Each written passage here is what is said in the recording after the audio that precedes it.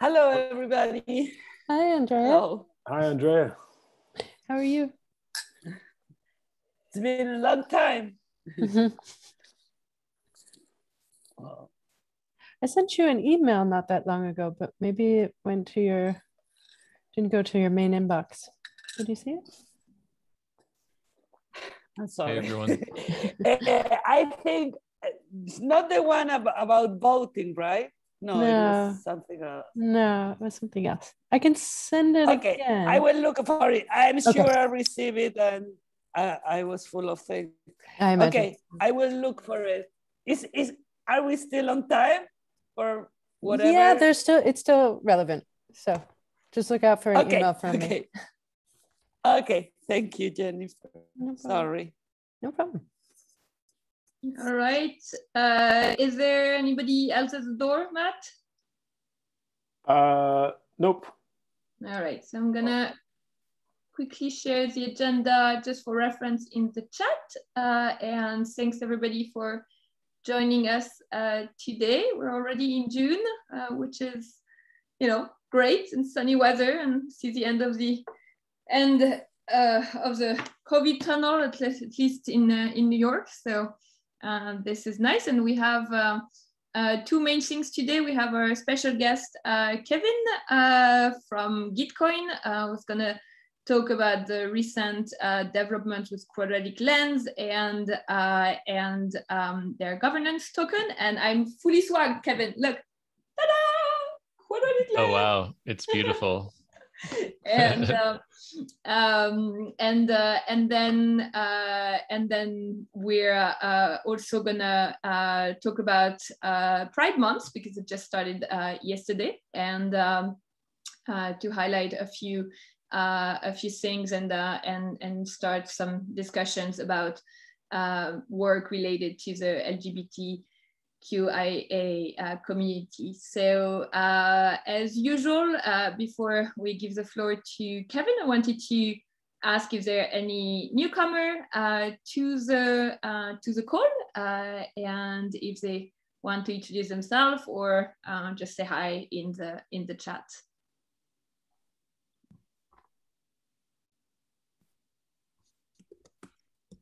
All right, we have like the youth crowd, so great. Well, Anna, yeah, go ahead. Sorry, I didn't see your hand on video. Hi, I just wanted to say hi. Yeah. No, welcome. Thanks for joining us. I wanted to, which Angela told me last time, I always forget to introduce the team.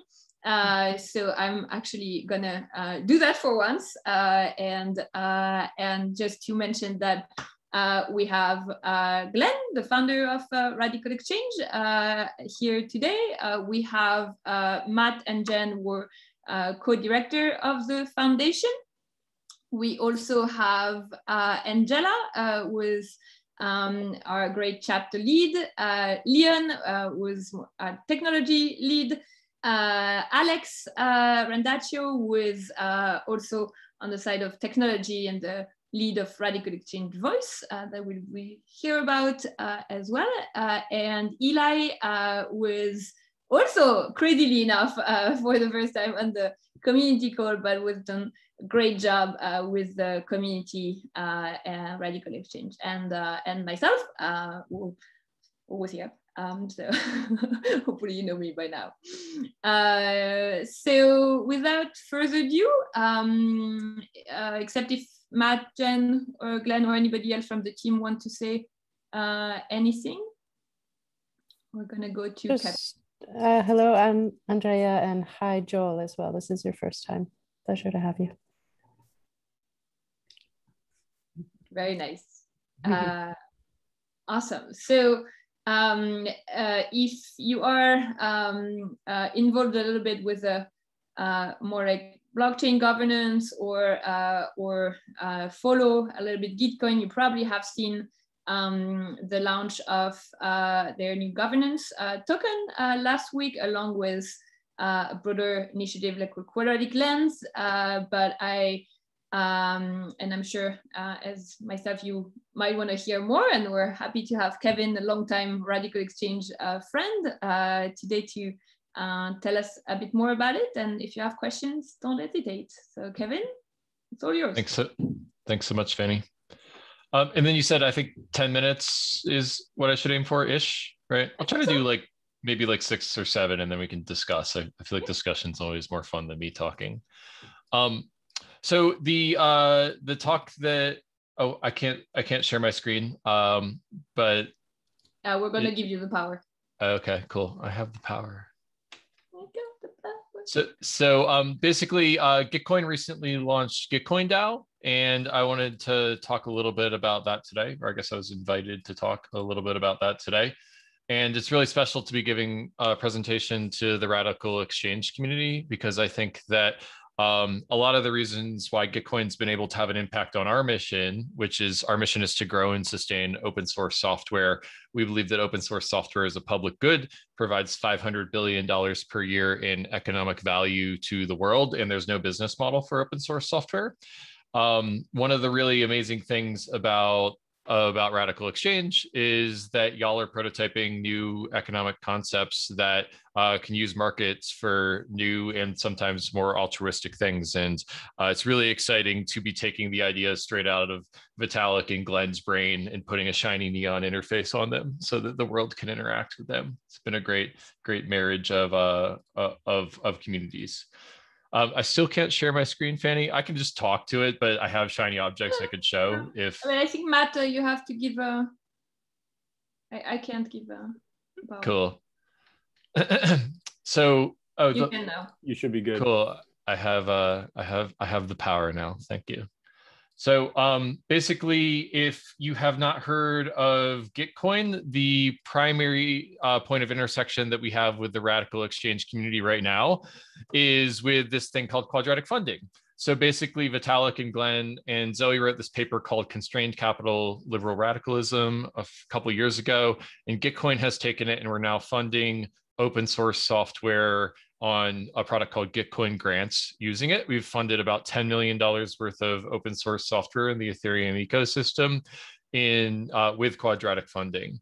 And also shout out CLR Fund. I think Aryan's in the audience and is also working on quadratic funding in the Ethereum ecosystem. We are deploying quadratic funding not only on Gitcoin Grants to the Ethereum ecosystem, along with CLR Fund, but we've done experiments with taking quadratic funding mainstream. We ran an experiment using quadratic funding for economic recovery with COVID in downtown Boulder, Colorado last year.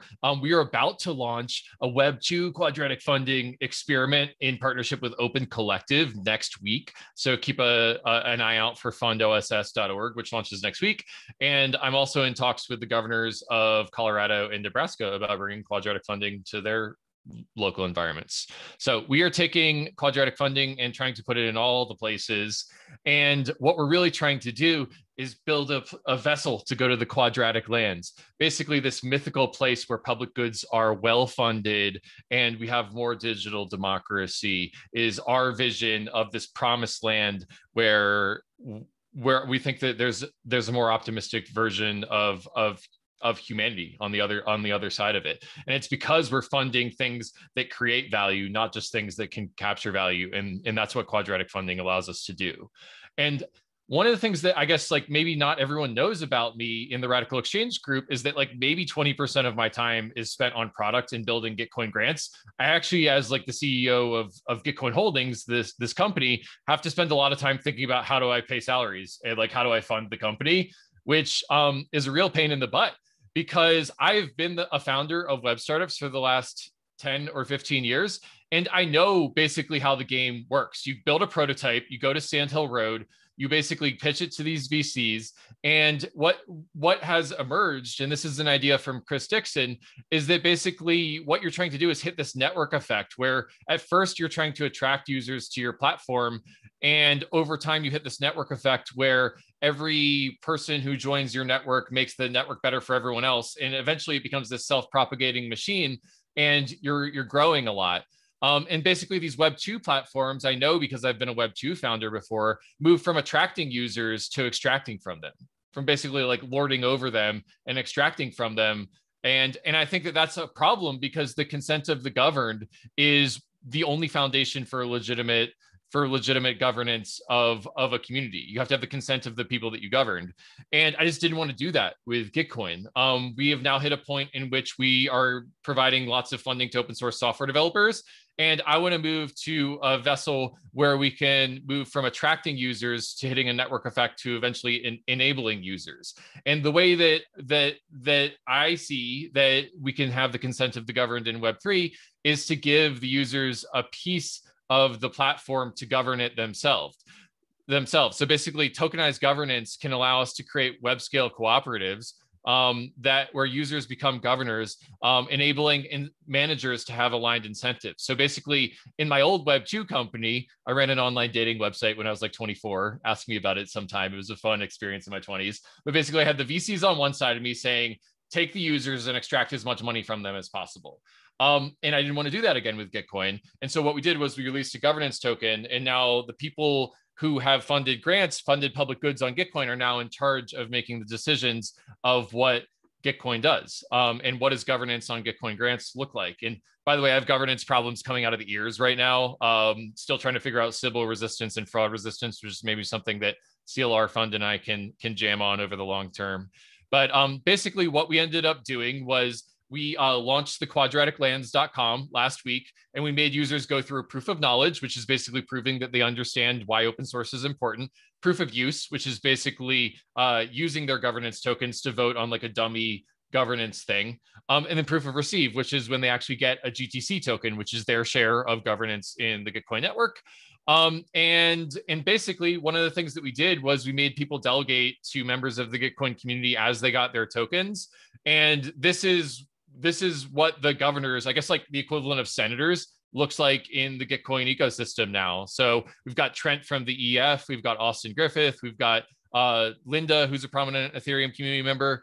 And basically these are the people who have the consent of the governed, because they had the people who were redeeming their GTC tokens could set who they wanted to vote on their behalf, or they could self-delegate if they care to follow governance. Not a lot of people have time for it. And these are the people who are making decisions about what to do with the treasury. So we've got about $5 million. I don't know if you all know this, but crypto is volatile. Right now, we have $5 million worth of ETH. We have $500 million of these dog tokens that Vitalik donated to us. They're probably not worth $500 million, but they were at some point. And we have 50 million GTC tokens, which have no economic value. And so basically now we have this governance system where these delegates can create proposals. They will be active in voting for 3 days. If the voting ends and they are defeated, then the proposal dies. If the voting ends and is succeeded, then it is queued in a time lock in which it can be executed in 2 days. And basically a proposal can be any smart contract function on the Ethereum blockchain, including moving the 500 million tokens that are in the Gitcoin DAO's treasury from point A to B. So basically governance now has the reign. Like I have no control of this over this treasury. The DAO has control of this treasury. The consent of the governed is imbued in the immutable, transparent blockchain state of the system. And so this is the starting point. People keep congratulating me for launching Gitcoin DAO, and I'm like, hey, this is the starting point. Like we're going to fund more public goods this way. And like, this is really just the beginning of the end game, which is how do we fund public goods at scale? How do we go to the quadratic lands is kind of what I'm focused on right now. And yeah, that's my YOLO presentation, or what I was able to put together after Fanny asked me to come here and speak about it. So I don't know how blockchain native people are in the audience. Hopefully I didn't go too fast for everyone, but would love to open it up to discussion and talk about Gitcoin DAO and how we're going to fund more things with quadratic funding in the future with Gitcoin DAO and CLR funds. Thank you. It was really a lot of content, and thank you for making the presentation on so short notice. It is quite inspiring to see implementation, and hearing the reasoning from you also really helps. You know, like more often than I would like it to be, like you just see technical you know, DAOs popping up, but then no real focus on the why, like really just on the how. So I had a question to start. If you mentioned that like this treasury now is in the hand of the DAO. Like, have you like, and I know it just started, but how do you reconcile like small tasks like paying salaries and this like big complex DAO systems that is great. I would like to hear from you like how you see the theory and the reality kind of come together. Totally. So Gitcoin DAO is a fork of Uniswap's governance, which is basically a battle-tested, security forked or security audited version of Ethereum governance that allows for liquid democracy. Our like small way of pushing forward Ethereum governance was having people delegate before they receive their tokens, and therefore we have more consent of the governed imbued in the base layer, like the starting point of the DAO, because everyone who has tokens has delegated, as opposed to like previous versions of this governance, like basically anyone who's remembered to do it, which is like 3% of people have delegated. So like that was our way of pushing DAOs forward. Right now, Fanny, like hand to the sky, like Gitcoin is centralized. Like we have like a company that runs the product and the platform right now. And we've actually spun up a work stream to decentralize Gitcoin and our tech stack. And that means, how do we store the data in IPFS or a credibly neutral place? How do we store the code in a credibly neutral place? And how can the stewards have a watchful eye over it in order to make sure that the company is actually serving the needs of the community, are things that we're working on right now.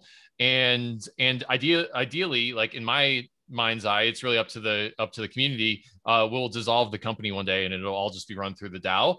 But in between that vision and where we are now, there's a lot of like big question marks in between those things. Like right now, you need to hit a threshold of 1% to get a proposal live, and 2.5% of the tokens need to vote for something to get it passed. And like for just like hiring someone, that's really a big barrier. And so I think that we're going to need some sort of shim for employment in a DAOized world. Shim just means basically like taking one interface and making it look a little bit more like something else. It's like a computer term.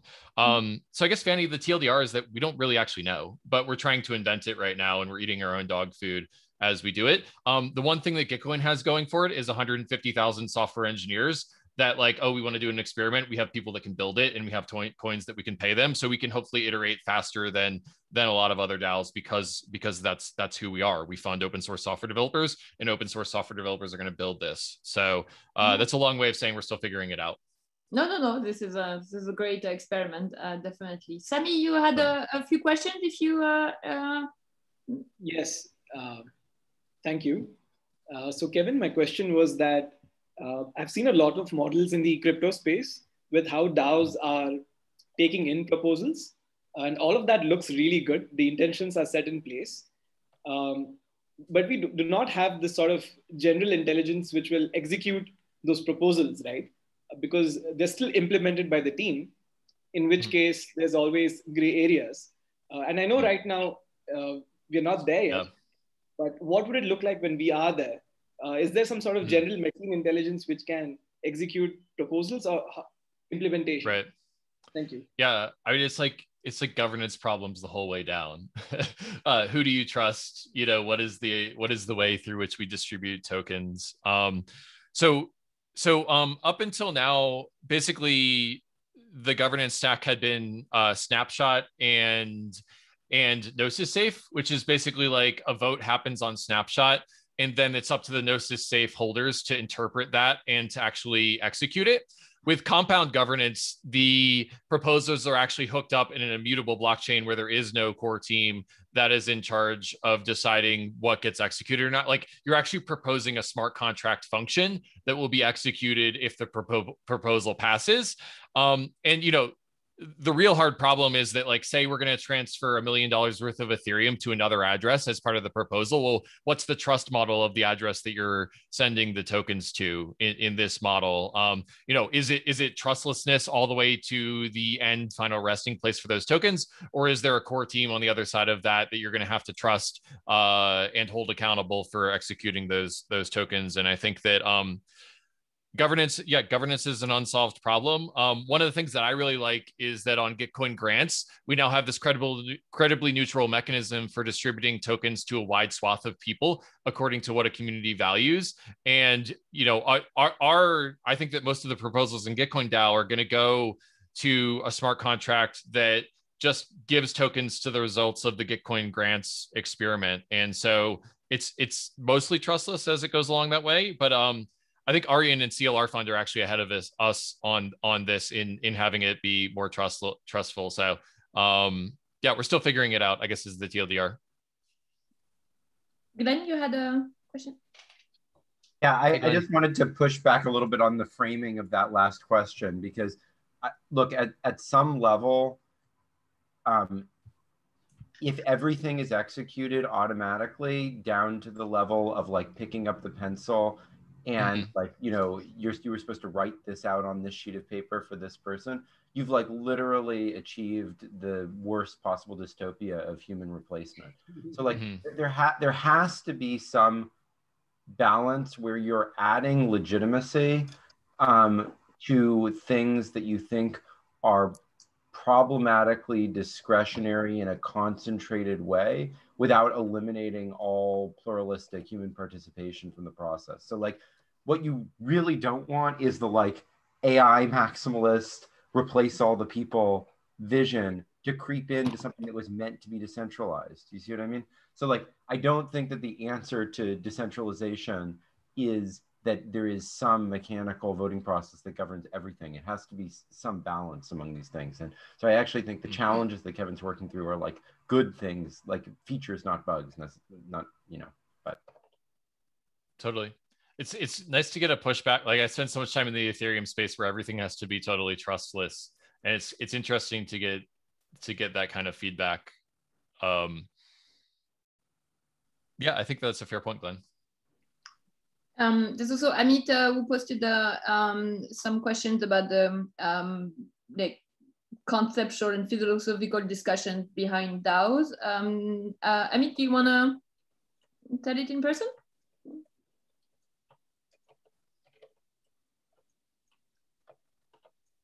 All right, so I can read the question, like being really the like that we need to have like conception of DAOs, need to have a philosophical discussion and as well as a technical one.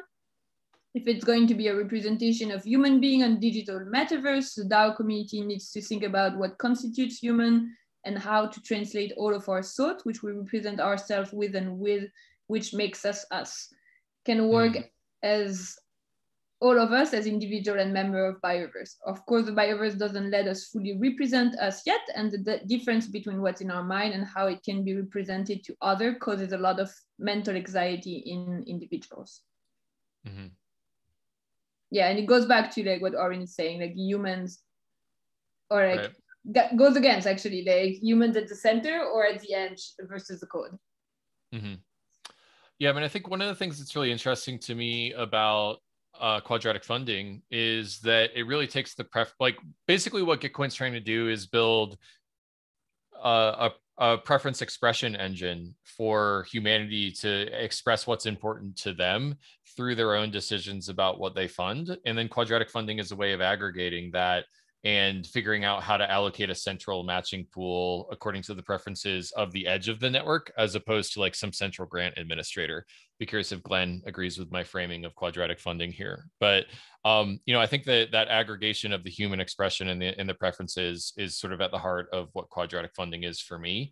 And for that reason, I feel like it leverages the sort of human, like the human input and the community needs in an efficient way. But I'd be curious if economists, like I'm just like a hipster who puts neon interfaces on stuff. I'd be curious. I agree a lot with what Kevin is saying. I think that the key thing to remember here, though, is that all these things are tools to be used by people to solve problems of real concern about concentrated power in particular places. They're not like solutions to the problems of the world on their own in a completely context, detached way. Like it's not like a DAO or some set of rules is just going to be the rules, and then that's just going to, like, if we make that completely autonomous and nobody involved, that's just going to create justice. Like there are real reasons to be concerned about grant makers. There's real reasons to be concerned about governments directing funds to media, for example. And like, these are real things that people worry about. Those should be addressed using these mechanisms where we're concerned about that. But on the other hand, when there's like, I don't think it's like a major concern to the world that like a factory worker has the discretion to choose whether like this thing is broken or not, and therefore needs to fix it. Like, I actually think we think that that empowerment is good empowerment, and that's actually decentralizing empowerment.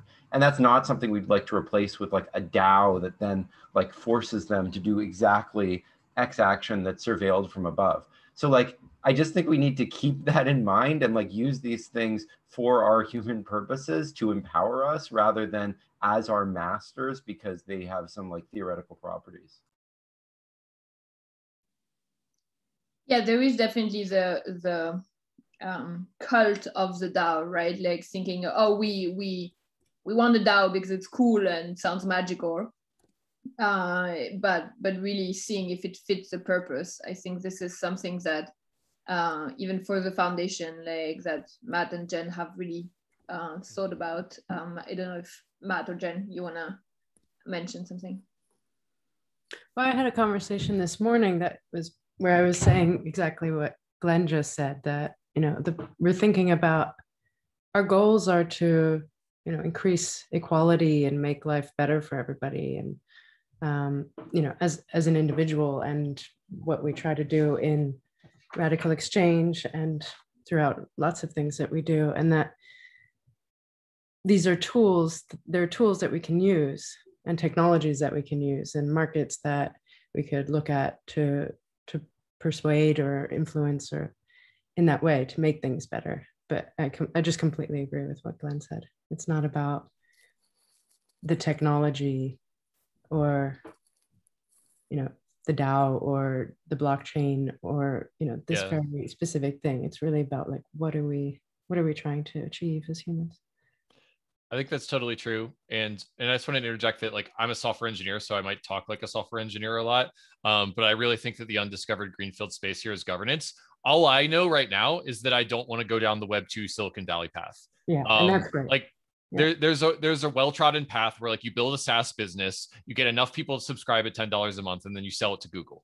And I know that I don't want to do that, but there's this whole greenfield undiscovered space for DAOs. And like, it's basically up to us to invent the new model for entrepreneur activism that doesn't sell out to Silicon Valley, that exits to community maybe, or just runs it forever as a community good.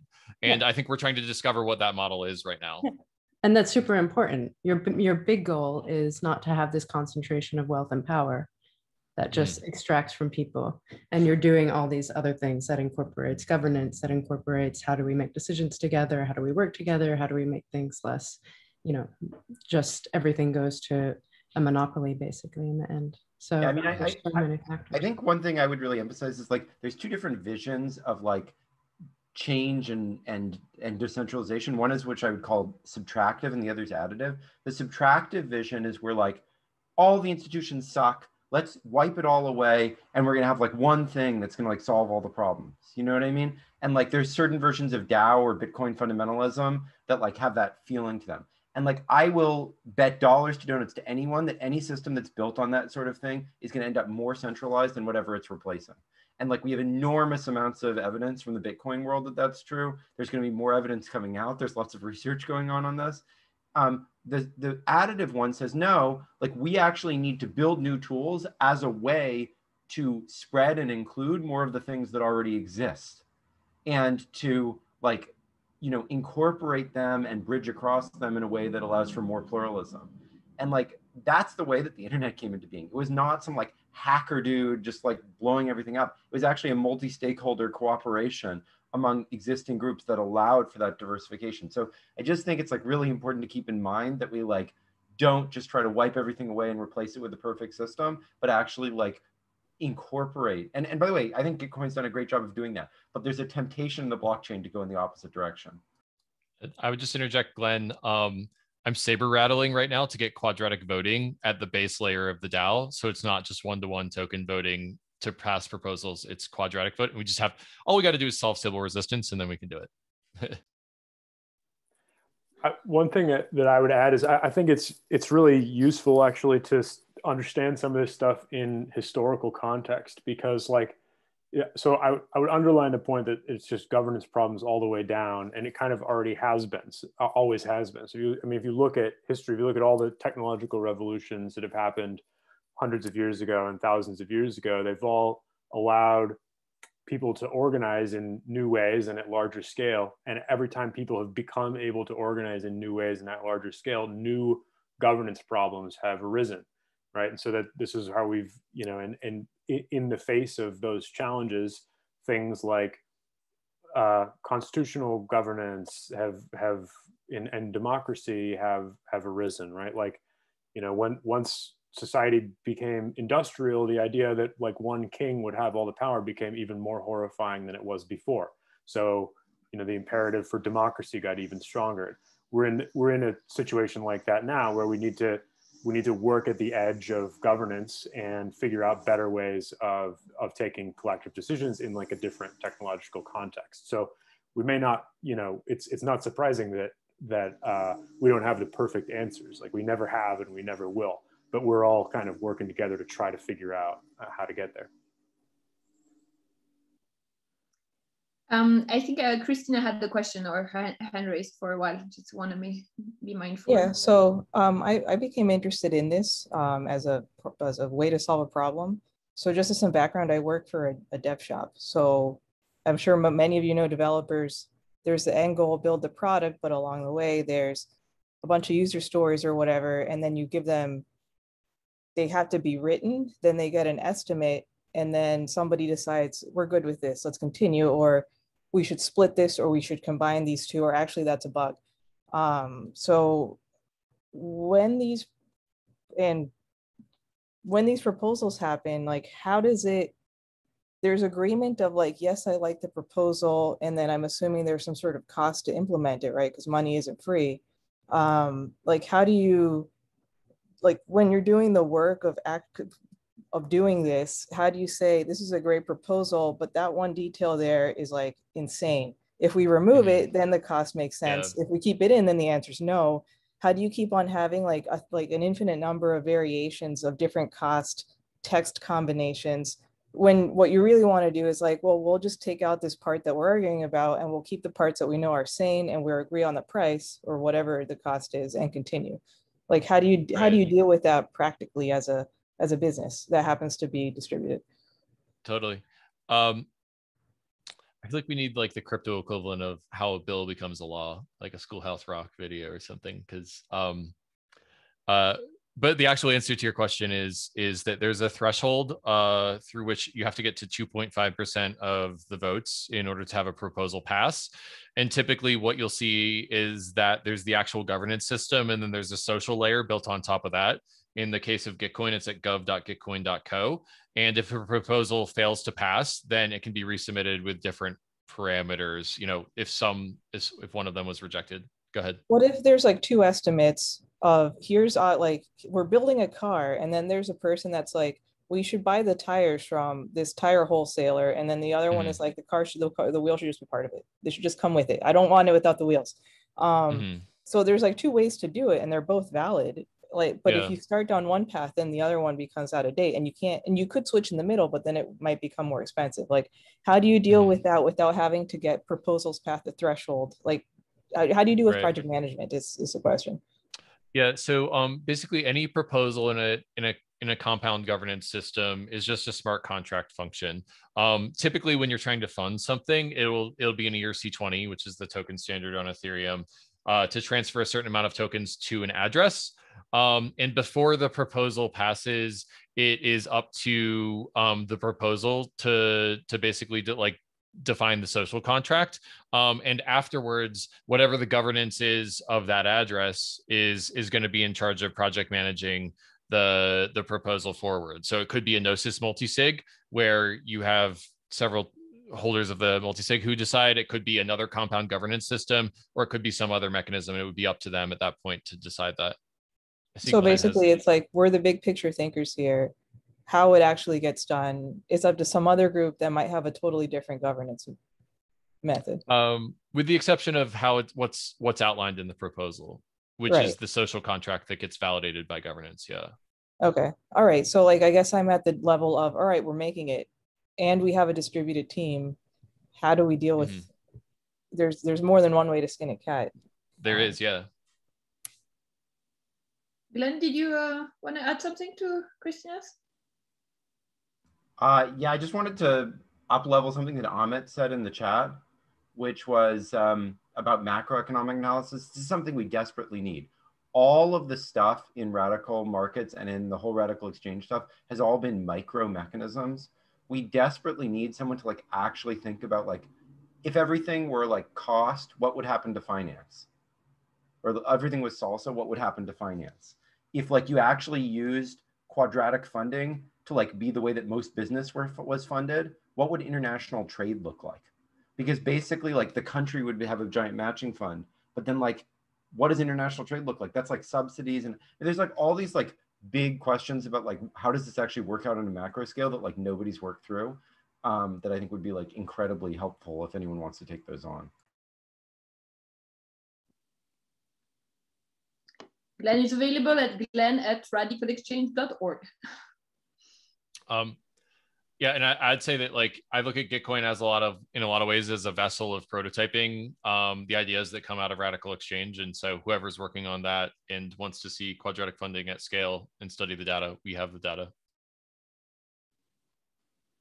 Great. Well, thank you so much, Kevin, for this great intro and you know, like to tell the story, and we'll definitely have you back on to see how it's going in a few months or a few weeks. So totally. Thanks for having me. We'll follow that quite closely. So the second topic, is, as you know, it is Pride Month in June, and so we wanted to start the conversation because it's June 2nd on hearing about some work some of you might have been doing with or for the LGBTQIA communities or subjects like often linked to code and identity that might arise. There was last year, there was an amazing talk and conversation during Pride Month 2020 between Audrey Tang and Yuval Noah Harari that I really do recommend to everybody. Let me put it in the chat for everybody to have. That was really centered around themes of really how our identities really handled with code, with algorithm, and really going from, you know, like the joys one can find in finding more like communities online to share, you know, like questions like identity questions or any other concerns, to like the danger of technological determinism and how technology knows ourselves better than we do, and the conversation between the two is extremely interesting in that sense, because like Taiwan has been thinking a lot about the use of AI as a tool that is for like serving the people, and you know, like so making the code pretty much LGBT QIA and anybody like friendly. So I wanted to let people like raise some questions or projects they've heard or one would like to share, I think that's the moment to do that.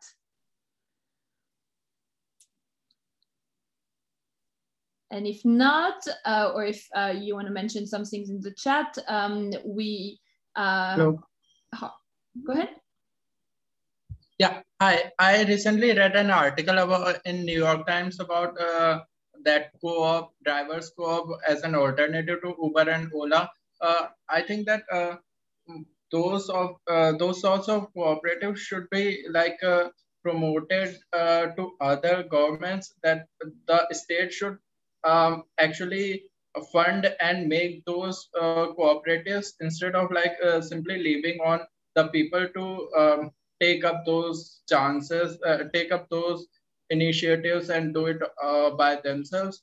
And I think that RadicalxChange community can work with governments instead of to promote such ideas. Yeah, it would great if you have a link, if you can drop it in the chat or for everybody. I think that's definitely useful, like even just in terms of awareness and reading more about civic code and how it's code impacts like decisions on things that on everybody's lives. And Harshit, like you had mentioned, like you wanted to talk about the role of fiction. I don't know if you still want to mention something about it and like the role of fiction in building a better future. I don't know if we have him on.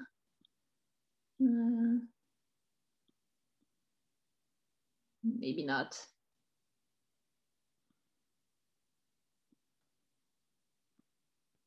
Thank you for the link.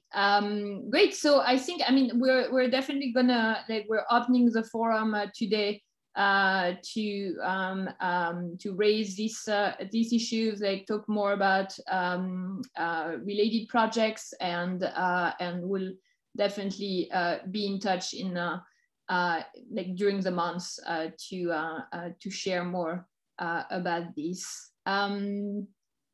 If there's no other comments for now, I wanted to first see if there were any chapter updates that anybody wanted to share during the call. Reminder for everybody is that like there are local chapters everywhere, and still a mix between online, but a lot of chapters are also reopening in-person meetups. Nicolene mentioned in Barcelona that there were more things happening in Paris as well.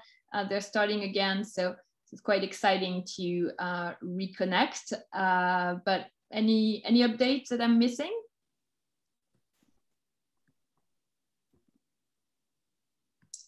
All right, and Samile, Angela can put you in touch with the RadicalxChange chapter in Bangalore. So I know we also have quite an exciting update from RadicalxChange Voice.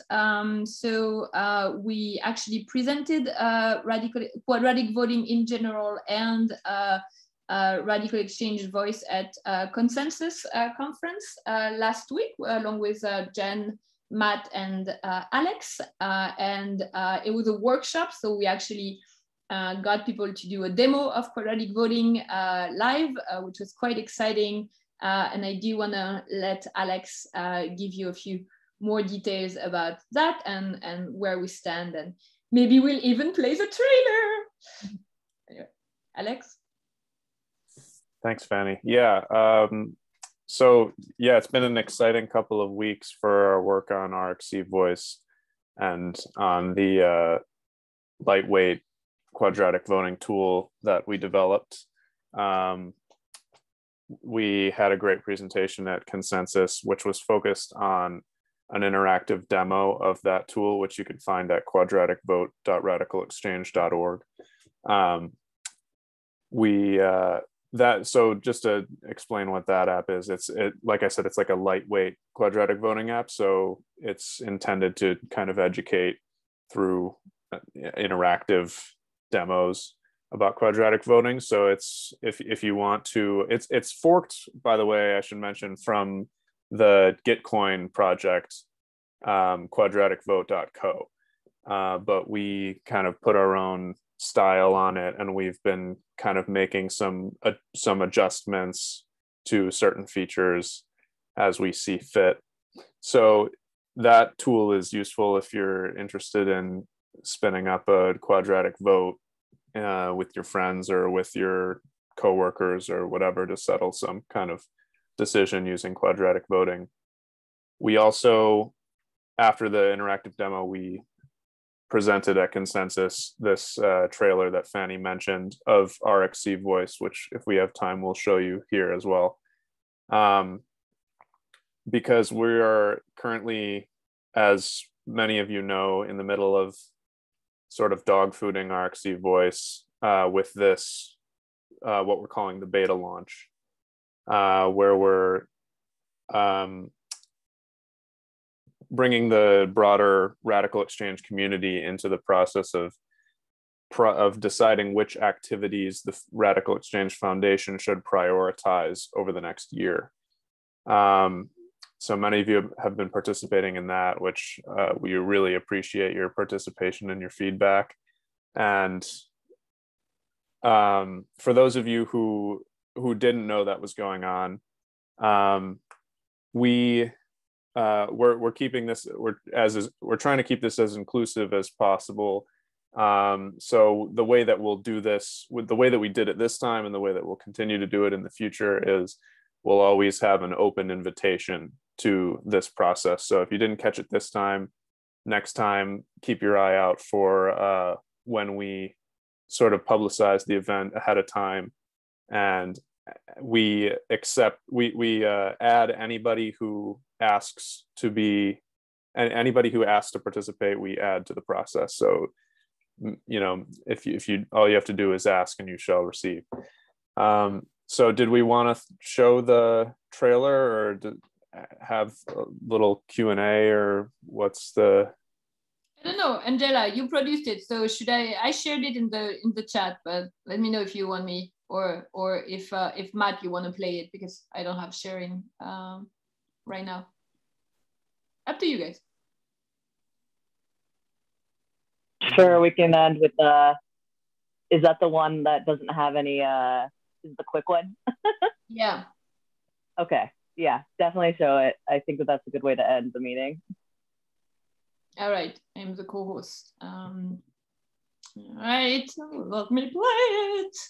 Sound on, people. Wait, I first need to share. Wait.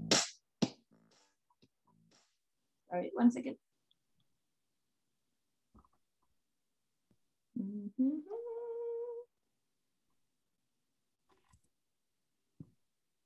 All right. Can you see my screen and hear it?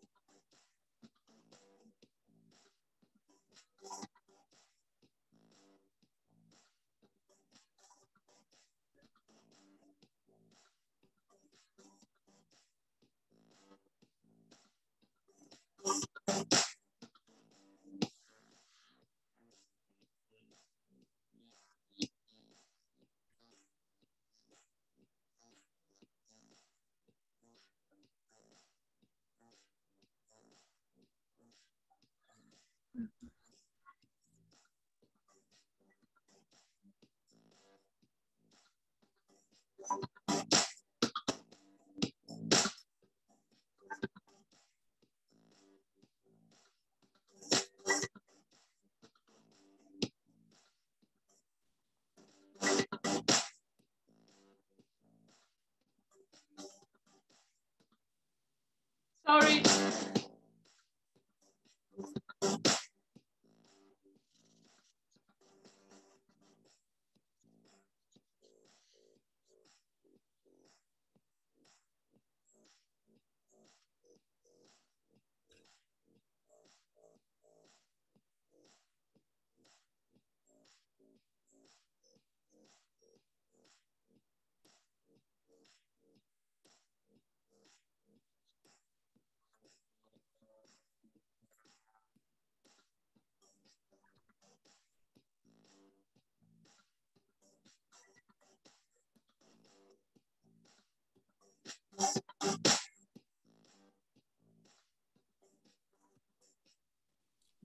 All right. So I think it deserves some explanation, but that was like just to wake you up and, you know, some like, you know, who made voting fun, I guess. Angela did. So thank you, Angela, for the trailer. But Matt, Jen, or Alex, if you want to give a bit more details, or if anybody has questions, please.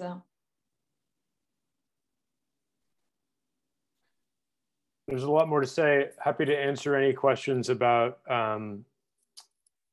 the whole system. There's a lot of kind of thinking that went into different elements of it, and some of which are, I think, kind of get to the core of what we were talking about earlier in terms of kind of balancing actually, you know, human touch and discretion with you know, non-discretionary, like automated elements. So yeah. Sami. Yeah, hey Matt. So my question is, just for a crowd of people, or for any meaningful set of people to be able to use this voting system, they'll have to understand a lot of primitive concepts, right? It's not self-explanatory. So what would be the most efficient way to teach a crowd of people how this works or what's going on here, so that they can go ahead and put a meaningful vote in? What's the most efficient way to onboard them? Yeah, I mean, I think it's a super important point. I mean, there are, you know, I don't think there's any way around at this stage, you know, people kind of reading some documentation and watching a video or two to get a sense of what quadratic voting is, and how it works, and how the different stages of the RadicalxChange voice process fit together. But yeah, I mean, there's a learning curve, and I think we're going to continue to, you know, refine our educational materials and documentation to, you know, like walk people through it in a clearer way. But yeah, totally agree. It's a point that Matt frequently reminds me of anyway, that it's important to keep in mind that if our systems that we're designing can be even as easy as current systems, if we accept that the mechanism design is better in some way, then if it gets even as easy, we're already reaping the benefits, right? Because and I just point that out because there's many things about current one person, one vote systems that, you know, have a steep learning curve and that are inaccessible at times. So it's just, I like, it's important to keep that in mind as well, as we continue to refine things. They don't have to be perfect, but we have to design them with the goal of accessibility. Another, sorry. Just another quick little dimension here is that, you know, it's interesting to think about what motivates people to learn things, to learn about new systems and stuff. And it tends to be incentives, you know? So if there's an important decision that's being made, people have more reason, or people have sort of a, you know, a carrot pulling them to invest a little bit of time to learn about something. So I think that, yeah, I mean, building towards more and more like meaningful and relevant use cases is also important to the education process. Gustavo, you had your hand raised? Yeah, hi everyone. So right now with the beta launch, we're in between stages. We're in between like the deliberation and the election. And I was wondering how are you like curating the proposals that were done in the deliberation stage to, you know, for them to become proposals in the election stage? Because there were a lot of opinions that were shared in the deliberation stage on Polis. I was wondering, how are you creating the proposals from that? That's a really great question, and one that we're taking very seriously because it's such a crucial part of the process that could easily, be an anti-democratic pitfall in what we intend to be a decentralized process.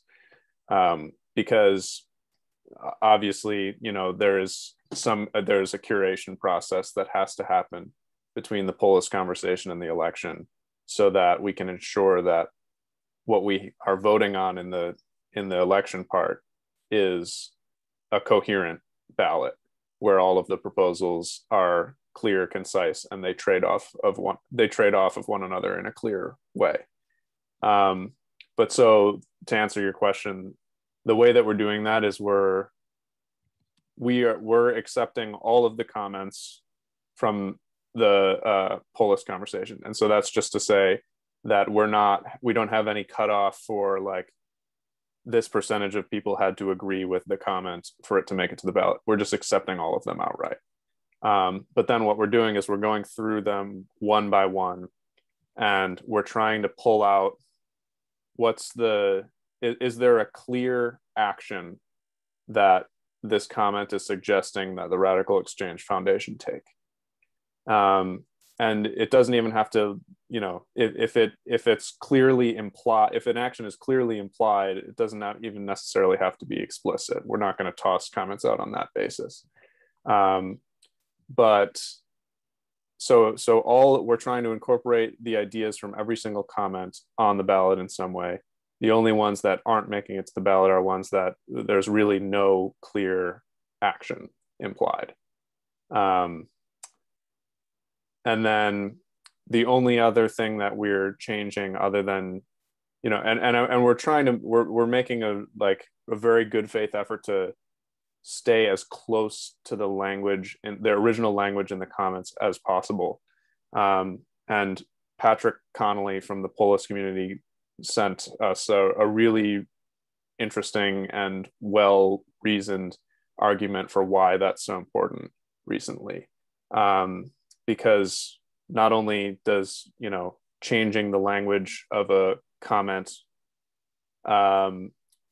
based on our interpretation of it invite bias into the system, it also removes important context for like community sense making of issues.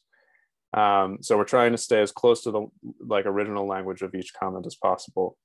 And the only other consideration we're taking for possible changes from the conversation to the ballot is to consolidate comments that seem to suggest the same clear action for the RadicalxChange Foundation, because certain comments might suggest the same action or imply the same action, and the difference between them is that they're like different formulations of the same idea, or that they give different reasoning to support that proposal, and so on. So in cases like that, we're doing the best we can to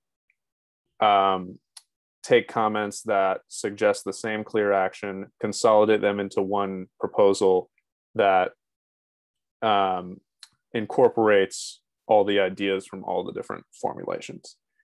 And so then we're going to publish a document where we specify each of these decisions that we made as clearly and explicitly as possible, so that everybody can, as they're looking at the ballot, they can refer not only to the original text of the comments in the polis report that's also published, but also to in this document, see the actual changes we made and our justifications for those changes.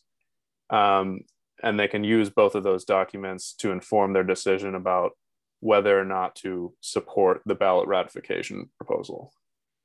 I see Christina raise her hand. I think it's going to be the last question. I put in the chat like the email for to reach out to Alex. Really, any comment, idea, like really, like any help is really appreciated. Like it's voice@radicalxchange.org. And so the last question for Christina.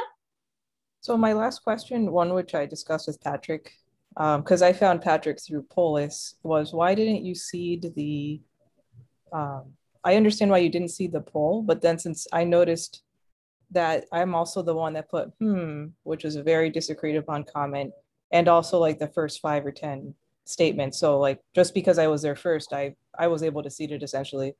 Was that intended or no?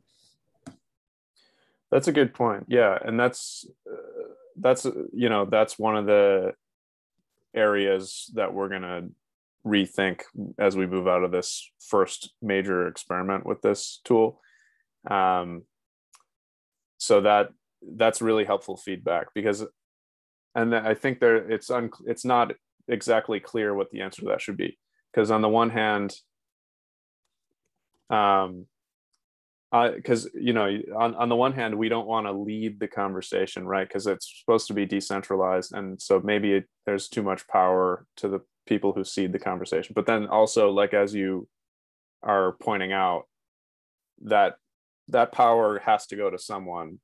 So it's either going to be us or just randomly the first person who participates.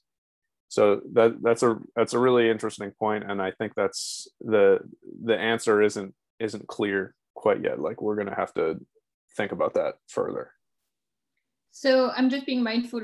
Thank you, Christina. I just being mindful as we're over time, so I just want to make sure we keep it to an hour. A lot of things to discuss. One thing I'm going to say is that we are trying to get a lot of the conversations like this, especially on voice or specific subjects, to Discord.